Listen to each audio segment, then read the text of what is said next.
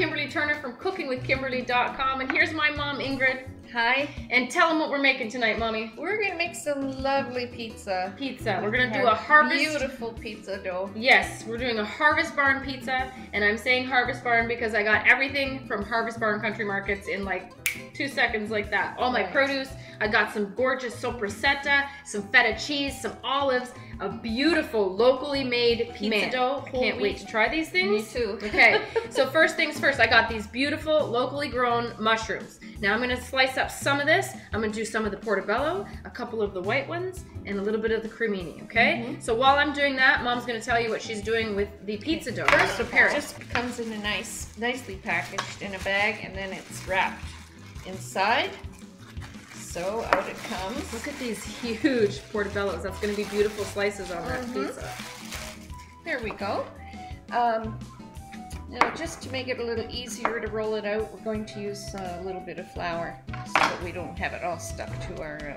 So I have a frying pan on my stove top with a little bit of olive oil, and I'm just going to saute my mushrooms up first. I like them not hard on my pizza or dry. This keeps them nice and moist with the olive oil in there. And it's going to cook them ahead of time. What are you doing, Mommy? I'm just going to press this out. Okay. And get it to a size where it'll fit into our pan.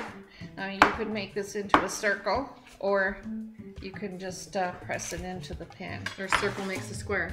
Yeah, circle makes a square today. We're going to do it on a jelly roll pan. Yes. I think that it's going to be, it's about an 8-slice pizza, a round one, but I think we can push it into here and make just a couple more pieces for us. Too. So everyone loves mushrooms, and we're going to love this on here. I just want them to be tender, is all. You can use a rolling pin for this, but we're gonna go rustic. just gonna go rustic. It'll stretch out. It's nice and elastic dough. It's so nice and soft.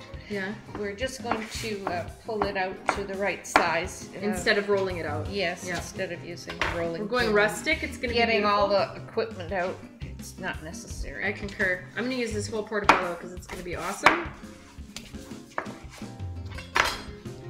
Look at these slices. I know, they're enormous. I love it. Enormous. Now, when you're cooking mushrooms in a saute pan, don't put salt in there at the beginning. You have to wait until they've kind of cooked a little while to put some salt on there. I just season them with my pepper and a little bit of chili flakes. Well, and not only that, we're going to have that soppressata in the pizza, so we won't want too much salt. No, I don't think we need it, really.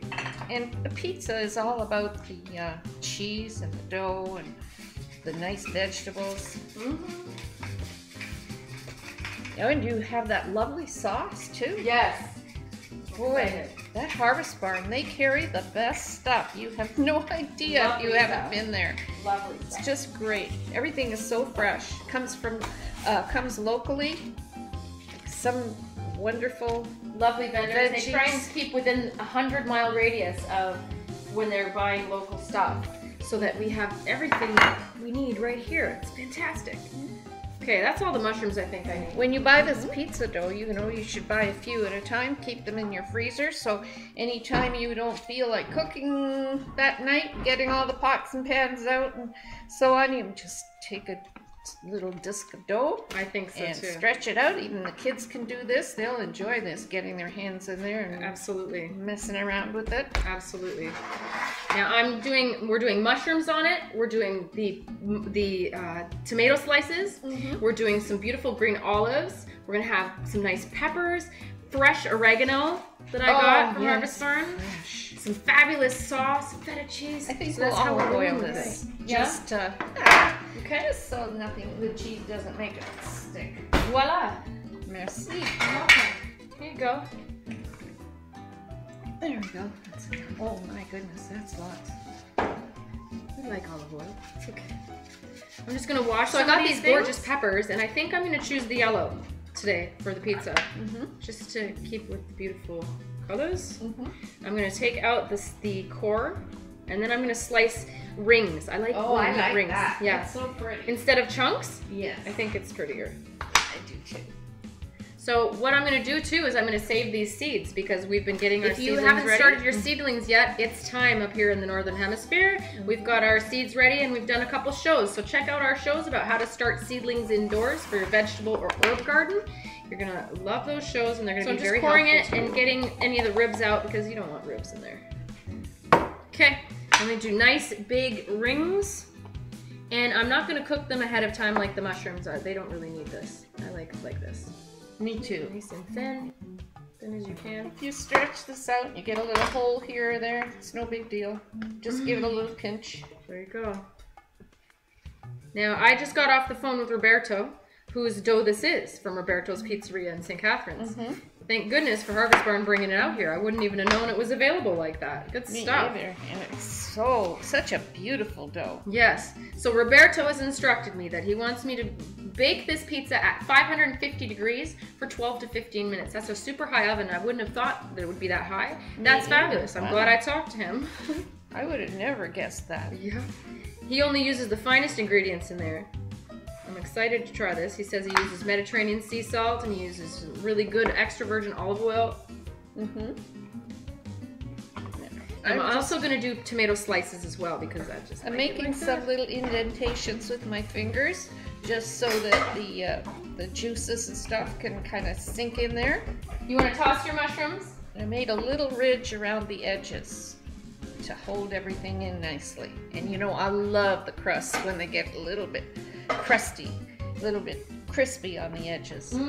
So also, I have a little bit of olive oil left from what Kim gave me there. I'm just going to brush it over here. Okay, I'm going to do slices of tomatoes. Mom, I think. I love the slices of tomatoes on there. In addition to the tomato sauce. While Kim is getting the veggies ready, this dough is going to start rising a little. It had already started actually in the bag. So that's good. That'll make it lighter and easier to crisp up. You can see it's getting little bubbles there. It's great. So we're ready for Kim. Yes. I'm still preparing a couple things here. Okay, that's enough tomatoes. Some peppers. The mushrooms are going. We have some olives here. So let me get a couple more. Okay, these are from Jessie Tree Olives. And that's from Harvest Barn as well. It's a wonder there are any left. We've been just munching on them. I love olives. Really good olives on my pizza. So here's our beautiful sauce. It's from Marinelli Sauces. Oh, I can't wait It's to traditional eat that. pizza sauce. This is so tasty, and it's from right here in Niagara Falls. This is from Niagara as well. It's Niagara Food Specialties, and it's sopressata. It's a dry salami. Fantastic resealable package, and all separated by these beautiful plastic pieces. It keeps it all separate. How do you want to put those on there? Whole like that? Maybe cut in half. Okay. So they come in these big oval size shaped pieces, and I'm just gonna cut them in half. Look how that just peels off. Look how easy that is. It's like a pages of books. Pages of a book. Yeah. See-through. I wouldn't be mad about opening a page up and seeing some salami. How about one more piece? Well, one piece for the chefs. Oh boy. Here. And one for me. Let's try it so they know. Oh, it's so good. Mm. It's so delicious. Do you need more olives? I think that's enough. And everything I got at Harvest Barn, ready to go. This is gonna be a tasty, tasty pizza tonight. I think maybe I'll do one more piece. It's sopressata. It is fantastic. It really, really is.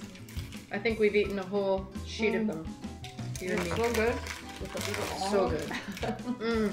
It's feta, which is also going on there. Okay, so those are sliced in half. You can do the rest of those olives. Okay. And I'm gonna crumble up some feta here. Check on these. Those portobellos take a little while to soften up. They're nice and big. That's why I wanted to do them in the pan first. Yummy.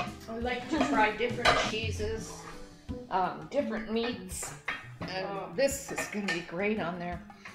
And, you know, it doesn't always have to look like a pizza looks when it comes from your local pizzeria. Absolutely not.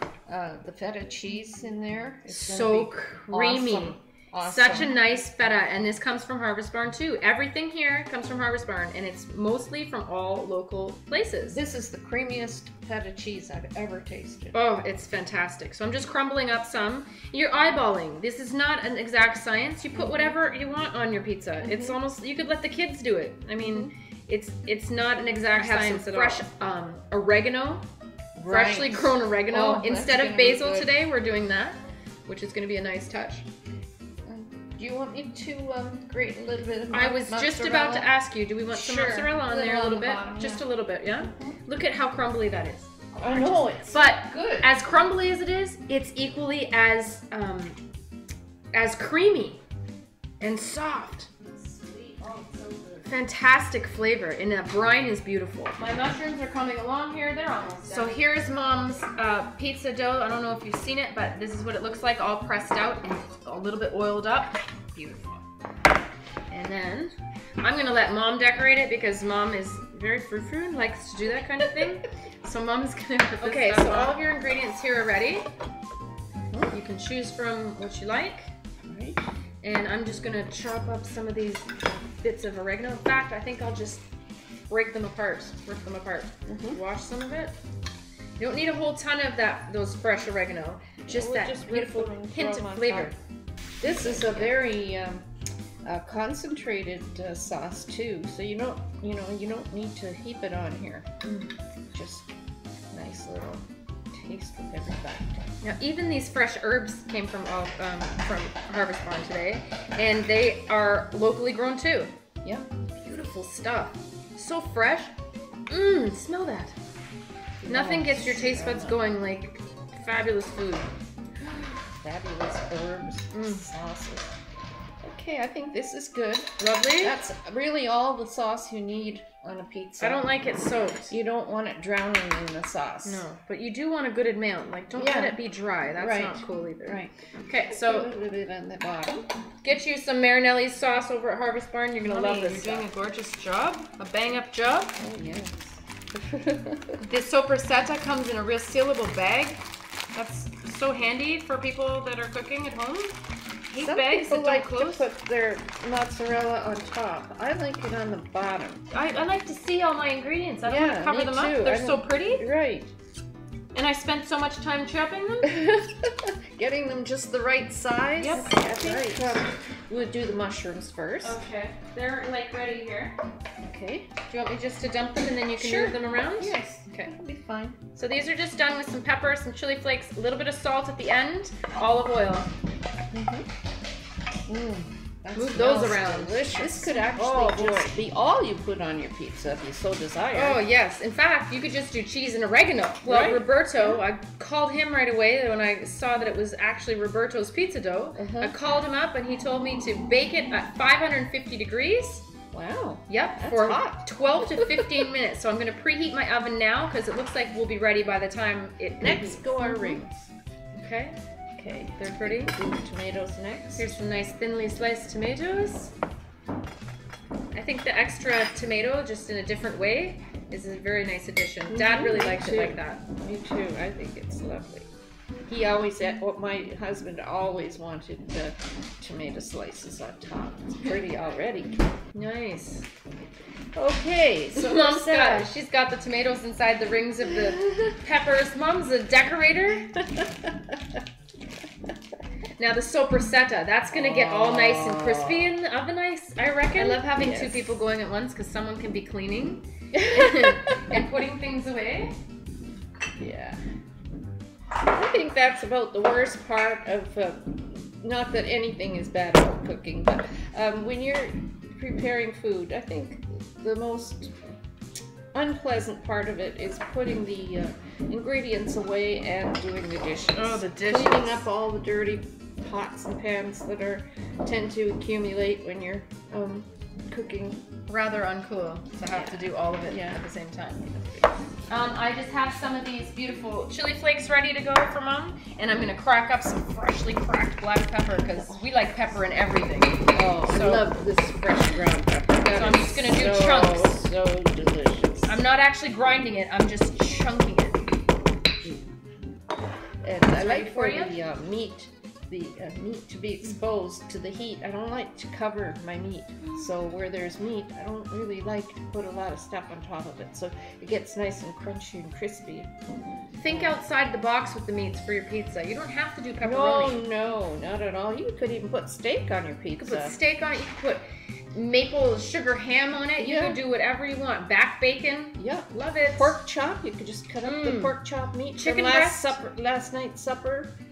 cut up that pork chop meat and put it on there. It's good. Chicken breasts even? Beautiful. Yeah. I'm gonna just quickly go over it with the chili flakes. And the oregano, or we'll put ahead. that on You last. can do whatever you like. Yeah, I think we'll put that. So a little bit of pepper. So we're gonna have a sprinkling of this beautiful feta cheese. This is a killer pizza. Look at that.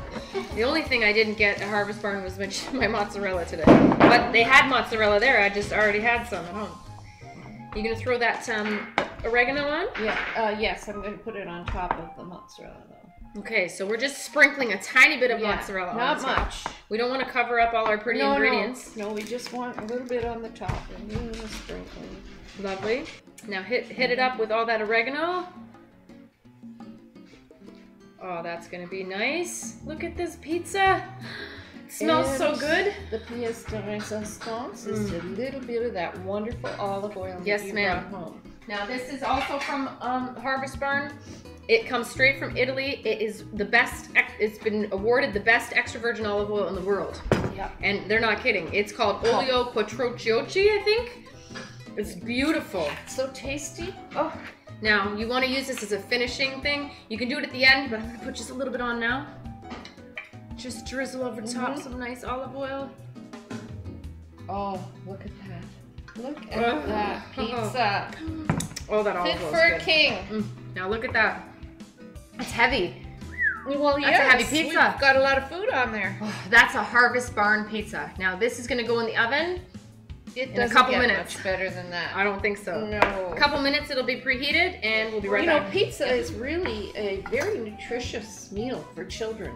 Yeah, really. Calcium, and it's got. I mean, the vegetables, they Children may may not eat even, complain about eating vegetables, but for some reason you can disguise almost anything in a pizza.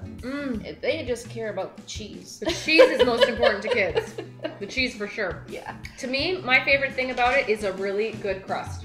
And me too, the crust and the sauce. Yes. To me, that's... The toppings are like extraneous, and not that I don't like them, but to me, a good pizza is indicated by a good crust and good sauce. Yes. Absolutely. Okay, our oven is up to heat. It's on convection at 550 degrees. It's blazing. Okay, into the oven it goes. It's going to go for 12 to 15 minutes, but I'm going to check it at maybe 8 or 10 to make sure everything's okay and nothing crazy's going on. So in it goes. Look at that. Look at this pizza bubbling, and you look at this. Sizzling away. That is a gorgeous, gorgeous pizza. Oh, man. Woo-wee. That is beautiful, Kim. That took 12 minutes. We probably could have gone maybe even a minute less. So start looking at it around 10. Oh, it smells so good. Yes, it does. So we're gonna transfer it. Yeah, it's still too hot to move. Well, I'm just gonna make sure that it's not sticking either. It's beautiful. So we're good here. We're gonna let this cool for a minute or two, and then we're gonna transfer it over so we can cut it. You don't ever want to scrape your good non-stick hands. Sometimes they're not so non-stick. No, this is a brand new jelly roll pan though, so we're good. I can't wait to have a corner piece. Oh, me too. I want this one right here. Yeah? Because, I like it when it has a little bit of toast. Oh, I love it. I can't wait. In fact, it'd be good served with extra sauce. Oh, yes. Okay, we're gonna transfer this. All right. Beautiful. Now, we have the mezzaluna to make things way easier for us all. I'm going to probably make 12 pieces. Oh, and this is a whole wheat crust. How cool is that? The toppings, Mom. It's gorgeous and crunchy. It is. I hear it crunchy. Well, what piece do you want? This piece? Have your eye on it. Look at this pizza, guys. Gorgeous. Come on now. That's a fantastic family meal for midweek. You don't have to order out. You can just make it in. Let me show you this piece. Now I've got a little piece of everything, a little bit of soppressata, the olives, the peppers, the tomatoes, the feta, beautiful olive oil on the top, that fresh oregano. This is a killer pizza. It's hot. That's delicious. The peppers are just perfectly done. And a little bit charred on the top. The mushrooms are perfectly done. If we would have just put them on there raw and left them, it would have been a problem. That is so good. Oh. And the crust is really good. I would never know that's a whole wheat crust if someone just fed it to me. That's a great pizza. There's a Harvest Barn pizza. Everything bought at my local Harvest Barn. There's 2 locations. One is in St. Catharines. One is in Niagara on the lake. That's how you do it.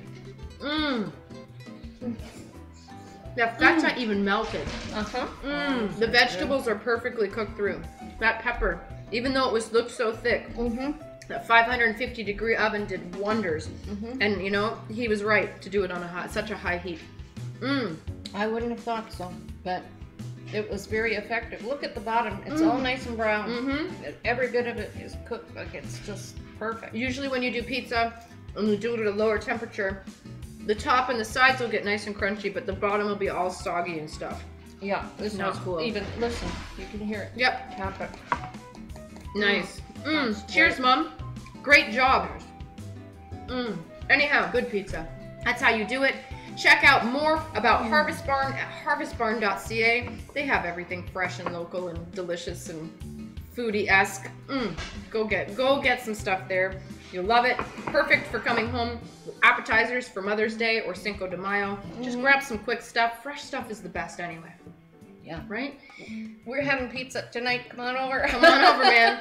Anyhow, check out Mom's website at ingridturnertoday.com. Follow me on Twitter at Cooking with Kim E with a capital E. Like the fan page at facebook.com/cookingwithkimberly. My shows are on ifood.tv/cookingwithkimberly and youtube.com/cookingwithkimberly. And my site is cookingwithkimberly.com. We're ready to eat. Be a champion in your kitchen and eat deliciously. Bye. Oh, Mommy. Awesome, Kim. Good job.